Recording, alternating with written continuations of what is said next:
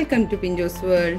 ഇന്ന് നമ്മളിവിടെ തയ്യാറാക്കാൻ പോകുന്നത് വളരെ ഈസി ആയിട്ട് തയ്യാറാക്കാവുന്ന നമ്മുടെ ചായക്കടകളിലൊക്കെ കിട്ടുന്ന അതേ ടേസ്റ്റിലുള്ള പഴംപൊരിയാണ്. അപ്പോൾ അതെങ്ങനെ തയ്യാറാക്കുന്നത് നോക്കാം. അപ്പോൾ ഇതിനാവശ്യമായ ഇൻഗ്രീഡിയൻസ് എന്തൊക്കെയാണെന്ന് നമുക്ക് നോക്കാം. ഞാനിവിടെ എടുത്തിട്ടുള്ളത് 1.5 കപ്പ് മൈദയാണ്. മൈദ നമുക്ക് ഒരു ബൗളിൽ എടുത്തിട്ട് ബൗളിലേക്ക് ആഡ് ചെയ്ത് കൊടുക്കാം. 1 കപ്പ് ഇട്ടു. 1.5 കപ്പ് മൈദ, 1/4 കപ്പ് പഞ്ചസാര,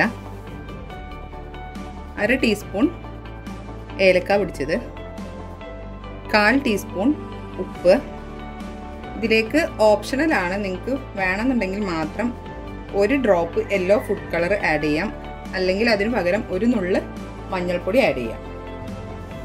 ഇതിലേക്ക് നമുക്ക് ആവശ്യത്തിന് വെള്ളം ഒഴിച്ചു കൊടുത്തിട്ട് ഒന്ന് മിക്സ് ചെയ്തെടുക്കാം. കുറച്ച് വെള്ളം ആഡ് ചെയ്തിട്ട് നന്നായിട്ട് മിക്സ് ചെയ്തതിന് ശേഷം നോക്കിയിട്ട് വെള്ളം ഒഴിച്ചു കൊടുത്താൽ മതി. വെള്ളത്തിൻ്റെ അളവ് കൂടിക്കഴിഞ്ഞാൽ നമ്മുടെ ബാറ്റർ ഒരുപാട് ലൂസായി പോവും. ഒരുപാട് ലൂസാവാനും പാടില്ല, ഒരുപാട് ടൈറ്റ് ആവാനും പാടില്ല. കറക്റ്റ് തിക്നെസ്സിൽ കിട്ടണം. ഇത് നന്നായിട്ടൊന്ന് മിക്സ് ചെയ്തെടുക്കാം. ഇതിലേക്ക് നമ്മൾ ബേക്കിംഗ് സോഡ ആഡ് ചെയ്ത് കൊടുക്കുന്നില്ല, സോഡാപ്പൊടി ആഡ് ചെയ്ത് കൊടുക്കുന്നില്ല.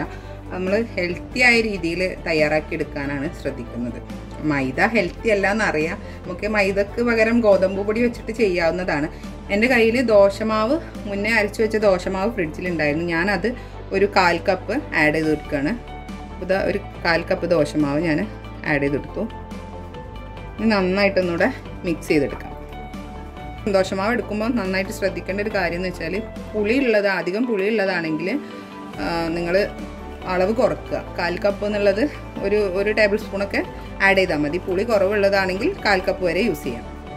ഇനി നമുക്ക് ഒരു 2 മുതൽ 3 മണിക്കൂർ വരെ റെസ്റ്റ് ചെയ്യാൻ വേണ്ടി മാറ്റി വെക്കാം. പഴംപൊരിക്കുള്ള നേന്ത്രപ്പഴം നമ്മൾ എടുക്കുമ്പോൾ നല്ല പഴുത്ത പഴം തന്നെ എടുക്കാൻ പ്രത്യേകം ശ്രദ്ധിക്കാം. നല്ല പഴുത്ത പഴം വെച്ചിട്ട് ചെയ്യുമ്പോൾ നമ്മളെ പഴംപൊരി കുറച്ചുകൂടെ ടേസ്റ്റി ആയിട്ട് തോന്നും. അപ്പോൾ നമ്മൾ ചെയ്യുന്നത് നല്ല പഴുത്ത പഴമാണ്. പഴുത്ത പഴം ഞാൻ ഒരു പഴത്തിൽ നിന്ന് 4 പീസായിട്ടാണ് മുറിച്ചിട്ടുള്ളത്. നീളത്തിലാണ് മുറിച്ചെടുത്തിട്ടുള്ളത്. അപ്പോൾ നമുക്ക് നമ്മളെ ഇഷ്ടത്തിനനുസരിച്ച് ചെയ്യാം. കൂടുതൽ നമുക്ക് പഴംപൊരി കൂടുതൽ പീസ് കിട്ടണമെന്നുണ്ടെങ്കിൽ നമുക്ക് സെൻറ്റർ കട്ട് ചെയ്തിട്ട് അപ്പോൾ ഒരു പഴത്തിൽ നിന്ന് നമുക്ക് 8 പീസ് വരെ കിട്ടും. നമ്മൾ ഓരോരുത്തരുടെ ഇഷ്ടത്തിനനുസരിച്ച് ചെയ്യാം. ഗ്യാസിൽ ഒരു പാൻ വെച്ചിട്ട് ഇതിലേക്ക് ഓയിൽ ചേർത്ത് കൊടുത്തിട്ടുണ്ട്. ഇനി ഓയിൽ നന്നായിട്ടൊന്ന് ചൂടായി വരുന്നവരെ നമുക്ക് വെയിറ്റ് ചെയ്യാം. നന്നായിട്ട് ചൂടായിട്ട് വരുമ്പോൾ ചൂടായിട്ടുള്ള ഓയിലിലേക്ക് നമ്മുടെ പഴം മാവിൽ മുക്കിയിട്ട് ചേർത്ത് കൊടുക്കുകയാണ്. നമ്മുടെ ഓയിൽ നന്നായിട്ട് ചൂടായിട്ട് കിട്ടിയിട്ടുണ്ട്. ഇനി നമുക്ക് ഇതിലേക്ക് മാവിൽ മുക്കിയിട്ട് ചേർത്ത് കൊടുക്കാം പഴം.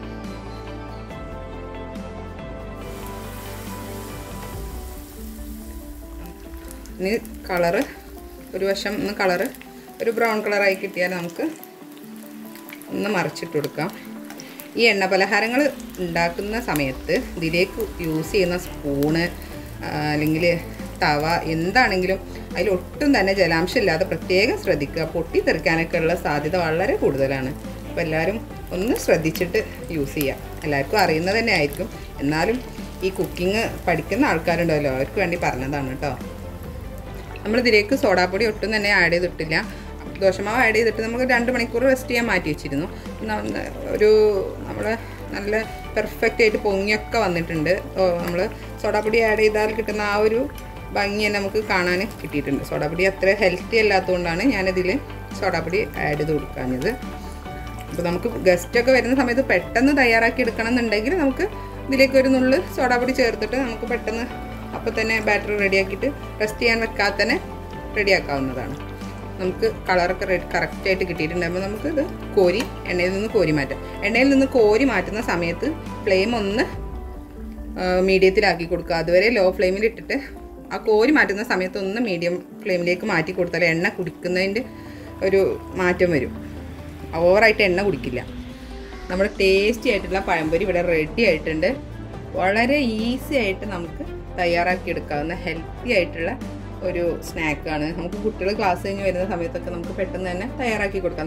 നമ്മൾ ബേക്കിംഗ് സോഡ അതിൽ ആഡ് ചെയ്യാത്തതുകൊണ്ട് നമുക്ക് വിശ്വസിച്ച് കഴിക്കാം. ബേക്കിംഗ് സോഡ യൂസ് ചെയ്യുമ്പോൾ പലർക്കും അത് യൂസ് ചെയ്യുന്നതുകൊണ്ട് പല ദോഷങ്ങളും, പലർക്കും ഗ്യാസ് ട്രബിളും അങ്ങനത്തെ പ്രശ്നങ്ങളൊക്കെ ഉണ്ടാകുന്നതല്ലേ. അപ്പോൾ നമ്മൾ അതിനുള്ളൊരു ടിപ്പാണ്. ഇനിയിപ്പോൾ ദോശമാവ് ബാലൻസ് ഉണ്ടെങ്കിൽ ആരും അത് കളയരുത്. നമ്മൾ ഒരു പാത്രത്തിൽ അടച്ചിട്ട് നമ്മൾ ഫ്രിഡ്ജിലേക്ക് മാറ്റി വെച്ചാൽ നമുക്ക് ഇങ്ങനത്തെ സ്നാക്സ് ഒക്കെ ഉണ്ടാക്കുമ്പോൾ അതിലേക്ക് യൂസ്ഫുള്ളാണ്. അപ്പോൾ എൻ്റെ ഈ വീഡിയോ നിങ്ങൾക്ക് എല്ലാവർക്കും ഇഷ്ടമായെന്ന് വിശ്വസിക്കുന്നു. വീഡിയോ ഇഷ്ടമായെങ്കിൽ ലൈക്ക് ചെയ്യണം, ഷെയർ ചെയ്യണം. പിന്നെ ഈ ചാനൽ ഒന്ന് സബ്സ്ക്രൈബ് ചെയ്യണം. ഒപ്പം തന്നെ ഒരു കുഞ്ഞു ബെല്ലൈക്കൺ കാണും, അതൊന്ന് ക്ലിക്ക് ചെയ്താൽ അതിൽ ഓൾ എന്നുള്ള ഒരു ഓപ്ഷൻ കാണും, അതും കൂടെ ക്ലിക്ക് ചെയ്ത് കൊടുക്കുക. അപ്പോൾ ഞാനിടുന്ന പുതിയ വീഡിയോസ് നിങ്ങൾക്ക് അപ്പോൾ തന്നെ നോട്ടിഫിക്കേഷൻ കിട്ടുന്നതായിരിക്കും. അപ്പോൾ വീണ്ടും നല്ലൊരു അടിപൊളി റെസിപ്പി ആയിട്ട് വരുന്നവരെ ബൈ ബൈ.